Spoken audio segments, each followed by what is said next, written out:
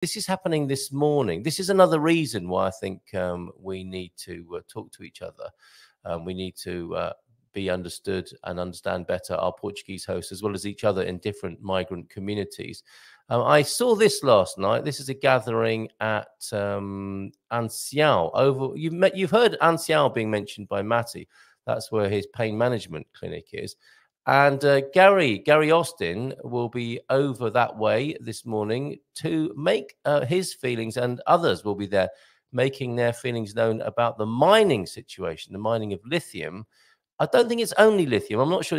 It's a mineral exploration. That's what it is. So in Portuguese, dizer now, in big red capital letters, exploração mineira, I beg your pardon, juntas a nós, a Câmara Municipal de Ancião, no dia 28 de novembro, às 11 horas, podemos limpar as nossas janelas, mas não os nossos pulmões. Now, that last line is the key to why people are concerned. Say no to the mineral exploration. Join us at Ancião Town Hall on November the 28th at 11 a.m. We can clean our windows, but not our lungs. So people concerned about possible mineral exploration in that part of central Portugal around Alvázora.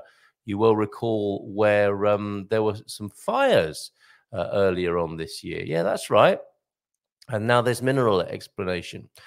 So good luck to those who are making their feelings felt. It will be a theme that will be picked up tonight at 8:30 in our conversation as well, because we need to find out which political parties represent people best in that regard when it comes to standing up against big mining interests, or if not standing up against them, to work in partnership. These relationships tend to get to be a little bit railroady, don't they? Where you just have to put up with what's happening rather than there being any consultation. So we'll talk about that more tonight at 8:30. Do let me know. Drop me a line if you'd like to be involved in that conversation.